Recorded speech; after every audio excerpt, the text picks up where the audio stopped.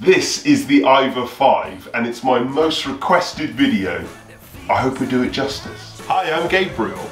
My family have been manufacturing, designing and selling stoves over 3 generations.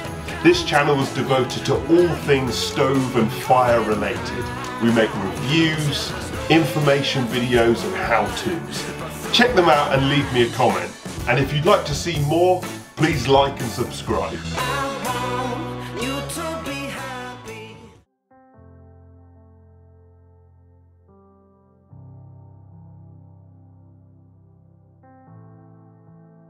They make this Ivar 5 and then a larger Ivar 8.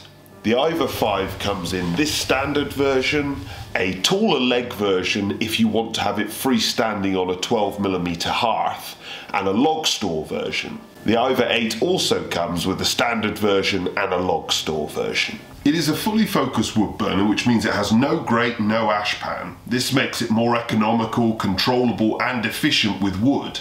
But if you do want to burn coal, they do an optional kit. The stove is from a Dutch company and made from steel and cast iron. It also has a removable handle. This can be fixed in place like this or left as removable, which I prefer. You can also get a direct air kit.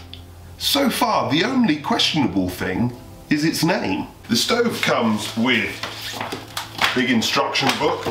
I thought this was quite good. Obviously you get a glove, you get spray, which is so useful. You can imagine when you're fitting a stove, lifting it into place, any marks or anything when you're using it, got some spray to just touch it up. You've got normal bolts and bits and pieces, they've got stuff for cleaning the glass, and this rather interesting ash scooper, which I've not used yet, but yeah, never seen anything quite like it.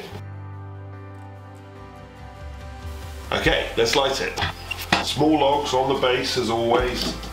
The important thing is just getting airflow between each piece. So it's not that you have to set it up in a particular way, you just need gaps. Then a firelighter. Tend to leave the door just ajar, the vent fully open, ready for when we close it.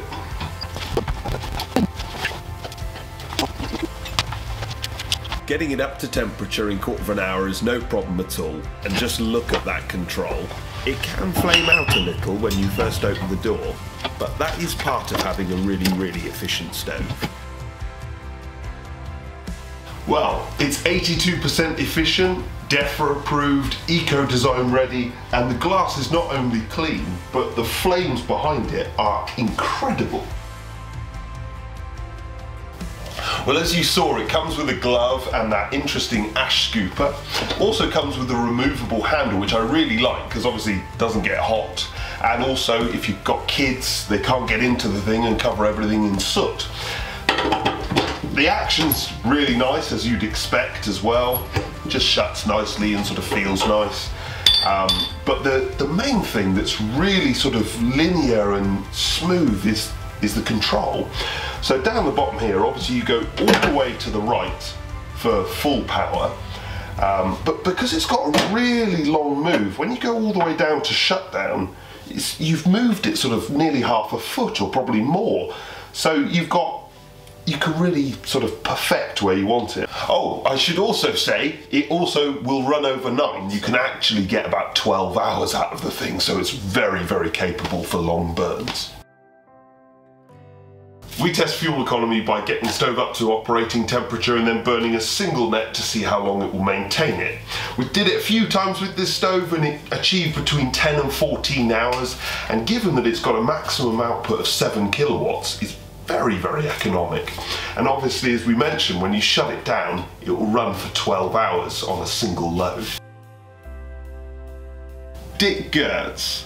It's a questionable name, and the ash removal thing is a little bit interesting, and getting the bricks out, as you'll see in the short video that we produce, is not totally simple.